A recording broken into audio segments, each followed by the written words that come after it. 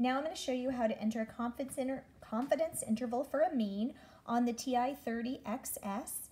I took this particular problem from my video titled 7.2 Part 2 CI for confidence interval for a mean at timestamp 1 minute and 51 seconds. Confidence intervals have a lower and an upper end where you believe your population mean should be within. And so you're going to do the same thing once with a minus and once with a plus, which is why you see the plus or minus.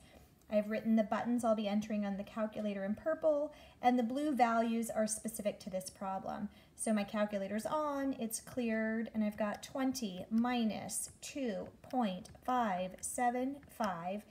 Now in the handwritten version, after the 2575, we've got a parenthesis to indicate multiplication, but I can just hit the times key to indicate multiplication. 3 divided by, I'm kind of reading, left to right and then maybe up to down.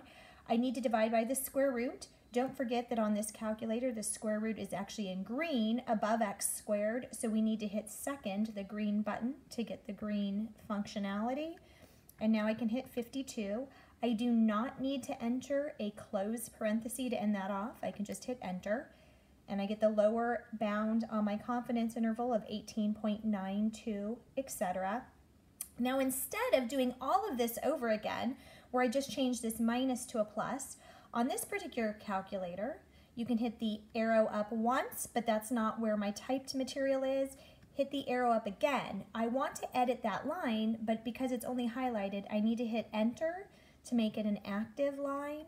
And now I can left arrow to where my minus sign was and just change that minus to a plus and hit enter again to get the upper limit of 21.07, etc.